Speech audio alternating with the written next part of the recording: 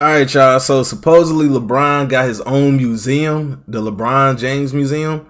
They calling it the House of Bron or House of LeBron. So let me know in the comment section down below what y'all think of that. Y'all think it's too early for him to have like a museum? He's alive and he's not retired or anything. So I don't know why he has a museum. Uh, I don't know. But even like Jay-Z, he has a museum. Like what? But I don't know. Maybe I'm hating. Let me know in the comment section down below what y'all think about it. Let's get into it though. For LeBron, the trip back home is an annual tradition. But for another Ohio native, this marks the first time back to Cleveland since leaving in 2018 after covering the Cavs for 6 years. We're trying. Thank you. I started my broadcasting career here, of course. They took a chance on me and they shaped me. They built me into the individual I am in this industry. And it's so awesome to see so many familiar faces that are still here. Allie, I'm Mike. I'm the stage manager. How are you? I know you know me. For Allie Clifton, reminiscing can last only so long as she turns her focus to reporting on the Lakers' hometown hero. On this very day, the LeBron James Museum, House 330, Apartment 602 in downtown Akron, Ohio, opened up an exclusive exhibit showcasing all the artifacts. So what, he turned an apartment complex into a museum? Is that what she just said? I think I missed it. For the King, leadership continues off the court the next day as he takes his teammates on a tour of Akron and his foundation's spectacular House 330. An innovative. I never been up there. You know, I don't live too far, so I never been up there to check out like St. Vincent St. Mary or his any of that stuff he got going on up there. Of course, I've been to Cleveland and everything, but yeah, I had to check that out. Students, I would like to welcome you all to House 330. House 330 kind of goes more into things that can evolve into adulthood for people, such as getting jobs and having places of employment, having places to go and visit and just bring the community together. The space leading into LeBron James's home court museum is lined with artwork inspired by James's inspirational path and historic career. If you see that detail, if you've ever seen the true picture, the actual pictures that these replicate, it's amazing. He's definitely one of the most talented persons I've ever met. That's pretty dope. Like that painting, that's really dope. So just a little quick background on this door. When me and my mom finally like found a stable place to live, we moved into an apartment called Spring Hill Apartments. Apartment number was 602, and this is like the door that we're going to enter to our apartment. That we spent a lot of time there. It was the first time I got a key to a place. This is the beginning of the museum. So we open the door and He look way too tall to be in there, man. That's crazy. this is the kitchen, the living room. This is the TVs that we had at the time. Go ahead, just look around. That's actually pretty dope. I used to get on my mom a lot about saving everything, since I was like started first playing sports.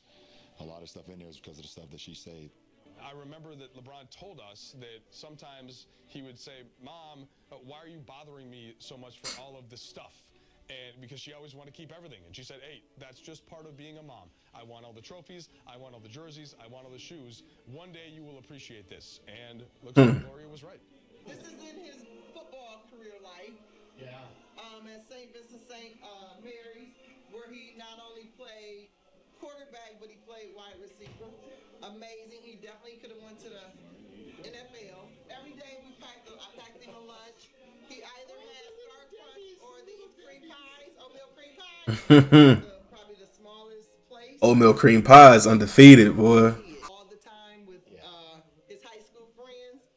I actually had a bedroom that I kind of got put out of because it was just so many kids. They had to have the space. So, like, okay, it's fine.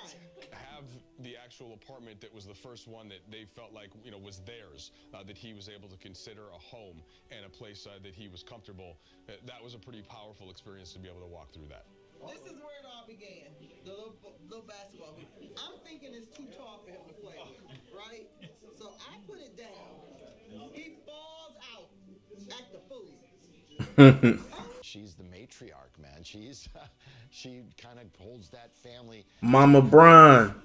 Enter the closet, another place, another part of the journey. We move into my high school years. Come on in, Mike. Oh, that's dope. So just give you different sections of like his life growing up. James from the Sports Illustrated cover story, The Chosen One. But when you actually go into the museum, you see all of the things from his remarkable high school career. And that high school career was something, it was just insane. It was unbelievable. So I went to Philly, met Cole for the first time, and he gave me the red, white, and blue. I wore them the next day. My mom had trophies when I was like, you know, my first basketball game ever, my first football game ever, and she got like trophies when I won MVP when I was like 9 years old and things that cool and that I hadn't seen in years. I didn't even know she still had it. That's cool, man. And AD, he would smile and shake his head, and he was as impressed as anybody. The whole high school part of me would be His growth spurt was his junior year. What?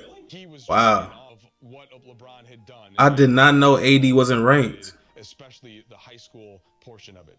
So it was pretty cool to have a front row seat to that part of the element alongside Anthony Davis. That's really crazy how much a player can grow in that short amount of time. Like he said he hit his growth spurt when he was a junior in high school. And I guess he took off like his senior year probably because, man, that's wild. Look how good he is now. That's crazy. So there's a tote board when you get near the end of the museum that actively changes all the numbers that he puts up.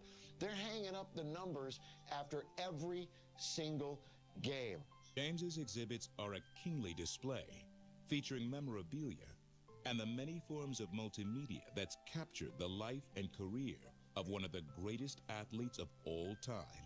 A triumph that all ties back to Akron. That's dope.